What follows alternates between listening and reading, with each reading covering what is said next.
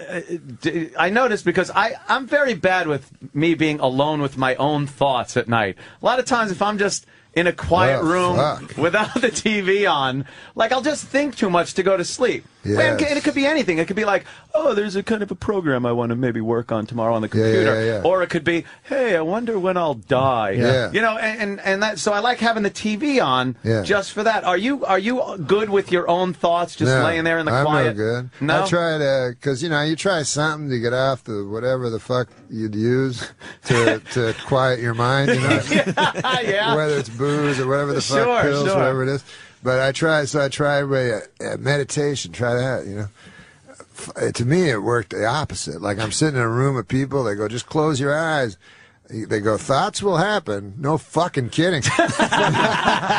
Racing, hellish thoughts, you know? And then the guy's like, just let them go. I'm like, ah. And then you open your eyes, you look at some other fuckers right beside you. And I tried it 3 times. I could never get to any place of quiet. No, I need a lot of distractions. And I could still operate and work. Like I could make myself, you know, go to sleep. Or if I'm working on a computer or something, I'm good with the TV on or something like that. But I need this constant little distraction, because if you're just left alone to your own devices, your thoughts will turn horrid. I stumped a fucking psychiatrist once. I said to the guy, because I was fucking gambling all the time, shit, right? I had a gambling addiction. I'm over it now, but shit. But he said... I bet you're not. That's a good one. He almost lost everything. Oh, shit. You ever met Chip? Yes, Chip Chipperson is very funny. But he said, the psychiatrist, he said, you're using gambling, you're fixating on gambling in order to escape your real thoughts, you know? And I said to him, isn't that why you do everything in life? And literally, I stumped him. He had no answer. He was like, ah. And then he recovered and tried to make it. But isn't that why you do everything? Yes. So you're not sitting at home just thinking about what's really going to happen to us? where it all ends? As I was writing this book over the past year and a half, I began noticing that some of the events and themes described within, loved ones becoming ill, and how comedy gets us through our pain, which is kind of a theme of the book, were coming true yet again. How crazy that I was basically living out many of my tragic moments from the book once more as I was writing it. I find it ironic, yet also sweetly poignant, that life goes in cycles. As the book went to press, I lost my loving mother at the age of 89, a beloved wife, mother, grandmother, aunt, and friend. She touched countless lives through the generations and will always be remembered. This is for you, Mom. Dolly Saget, 1925 to 2014.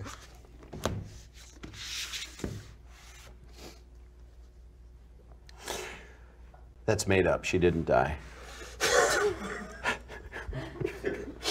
You can't just cry. I don't want to. You know, I did. I started to cry. You were starting to cry, and then my you went to mother. the joke. That's the story of how I lost Which is exactly my what mother. this book's all about. It is. You start to cry and you go to a joke. You do, because you don't want to let people into that. You have a lot of stuff that's happened in your life, and you don't want to.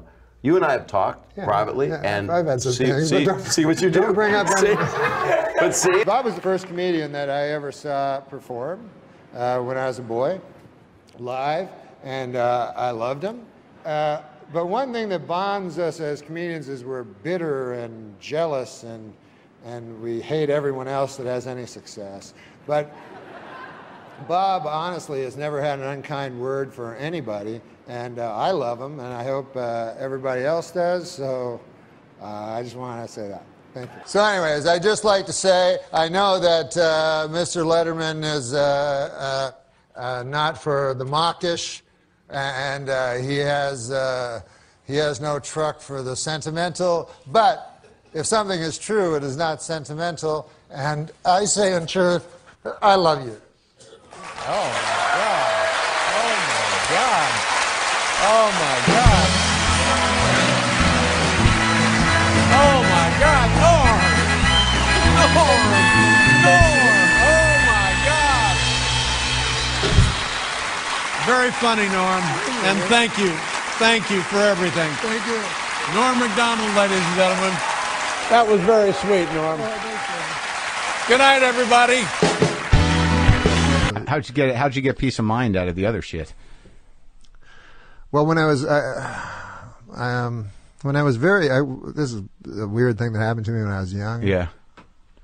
I don't know if this means anything. Let's try it. I remember it, but it was a moment I had that was it wasn't religious or epinaphic or anything, but it transformed me to some degree. Is that I was always fucking so afraid of everything, and if I went to a store, I'd have to walk around forever before I could even face a person in the store to buy a pack of gum. I don't know why the fuck I was like this. Yeah. But anyways, when I was 9.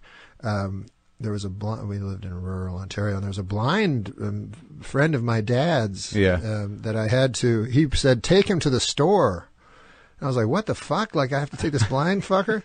And I'm already shy and shit.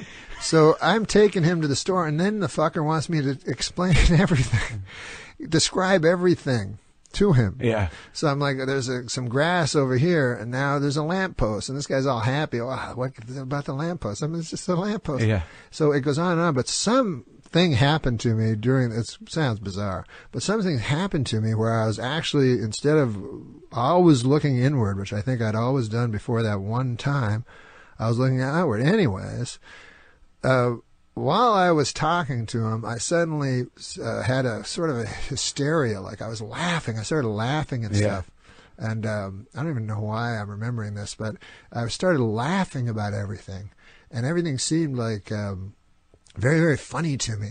And then a couple of weeks later, I saw a homeless guy, and he was talking about, he started talking to me. Yeah. And he was talking to me about John D. Rockefeller. He's like, I was at John D. Rockefeller's funeral. Yeah. And all this shit. Yeah. And I was laughing at him and shit. And then he started laughing.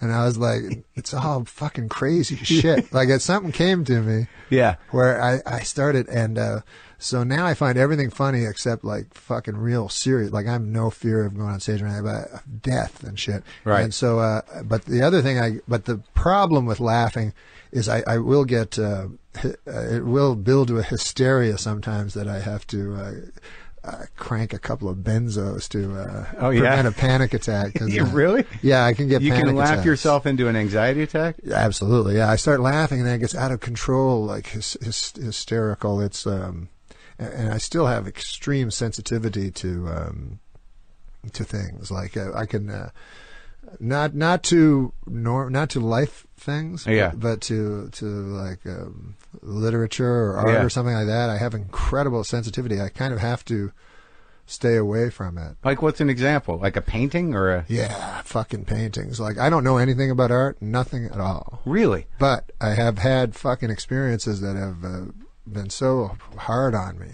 Like, one time I was in New York and somebody dragged me to a fucking art museum, which I hate art. Yeah. And I was looking at this picture, this girl, and I was like falling in love with her. She was so fucking beautiful, this fucking girl in this fucking picture. Yeah. And then a guide was telling me the fucking thing was written, drawn in the 16th century. Obviously, this lady was dead, long dead. Yeah. And here I am fucking in love with her. Yeah. And so I'm like, fuck it. I was like so hard on me for so many days. So I try not to. It sounds crazy, right? Not really. But I can be very... it sounds like that's a very good painting. It was an incredible painting. But like, it would make me cry. I didn't cry at my dad's funeral, though. Like, real life stuff seems so prosaic to me that it never really touches me much. So you have a sensitivity towards... Well, I mean, that's what art's supposed to do on some level. I guess for people like me that can't access feelings or something, it gets me. Well, yeah, I mean, I get that with I can get that with television commercials sometimes if I'm not protecting myself. Oh, you mean like where they really can manipulate? Well, yeah, you. You jerk me around, but like I remember there was I can be manipulated without and know I'm being manipulated. Yeah. Like some movies, I'll just let it go. Yeah, I know. But like, if my girlfriend's afraid of something or needs some help, I'm like, I don't know what to. This is crazy. I mean, maybe you should call a friend. I can't. Maybe it's because we live in fantasy lives or something. I guess. I remember a kid when I was in grade school, we read Old Yeller. Oh, and the dog gets, then they got to put the dog down, right? That's a motherfucker. Yeah, and this kid, Jeff, was just like, sobbing uncontrollably as he read out loud. And they had to take him to the nurse because he couldn't pull it together. Oh, my God. So that's... they call it Stendhal syndrome. So is there a name for it? Well, there was this guy, Augustin Stendhal or something, some 16th century guy, but he had an art museum that was so beautiful. I don't know if it's anecdotal, but he was at an art museum where people would come in and have nervous breakdowns from the beauty of the art. But that can go either way with you. It can be laughter or sadness. Yeah, it's mostly laughter. The sadness doesn't throw me into anxiety. The laughter. What's the feeling though? Like at a joke, or you're with friends or something, and you can't get it out of your head how funny it is, and then you get anxious because you can't stop laughing. I guess it's that. Like I laugh a lot. Like that's fucking great as a comic. Yeah, that's a gift. I tell you, I've never trusted people that don't laugh. Like I've worked on shows and shit sitcoms and stuff like that where the motherfucker doesn't laugh. Yeah, he's the head writer. Yeah, I'm like, you're not laughing at nothing. Yeah, and I don't it's know. all math to him. Yeah, it's math. It's like haiku or some shit. And like the best guys I've met are the guys that are able to laugh and fucking